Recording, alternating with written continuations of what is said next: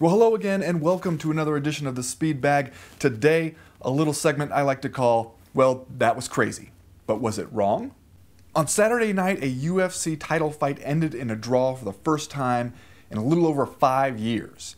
UFC welterweight champion Tyron Woodley just could not put away the Wonder Man Stephen Thompson, though he came agonizingly close in the 4th round of their UFC 205 title fight.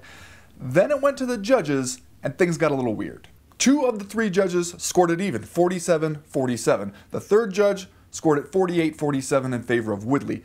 Now that makes it a majority draw, and if you want to know how rarely that happens in UFC fights, all you had to do was look at UFC announcer Bruce Buffer, who called out the wrong result even when the numbers were staring him right in the face. Poor Buffer. And usually, his job is so easy. Like, kind of stupidly easy, because it is literally just reading words off of a note card.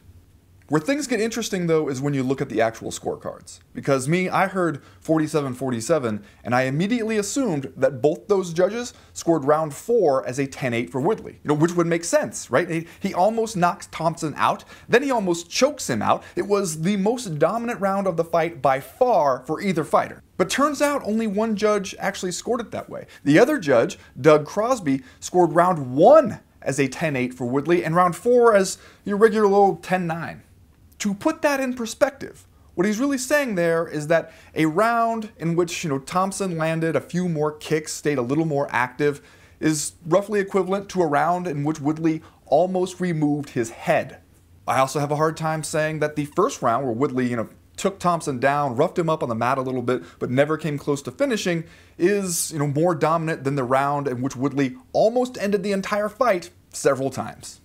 Now, in his defense, Doug Crosby sucks as a judge. But also in his defense, the judge who gave it to Woodley, Glenn Trowbridge, he scored it that way without giving a single 10-8 round to anybody, despite some of the huge differences between some of these rounds. So basically what you have here is 3 different judges, 3 different scorecards, and 1 majority draw in the end.